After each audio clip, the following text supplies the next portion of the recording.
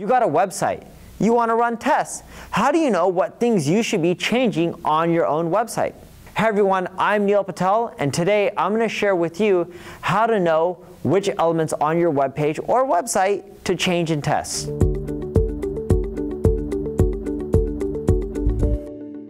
The first step is add WYSIWYG to your website. WYSIWYG is a visual analytics tool. It'll show you what people are doing and what they're not doing.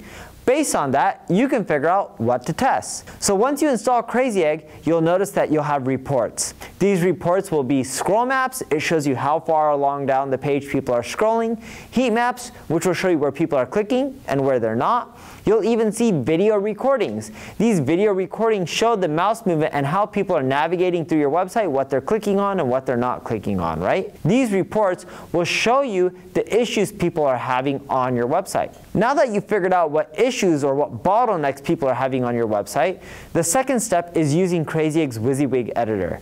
Through the WYSIWYG Editor, you can then go and make changes that you feel will help solve these problems. Then when you make the changes, the third step is to run an A/B test. Through WYSIWYG, you can even run your own A/B tests. Once you run them, WYSIWYG will show you which variant's performing well and which one's not. Once you combine all of that, not only will you be able to make the right changes so you can boost your conversions and sales, but you'll also see those lifts.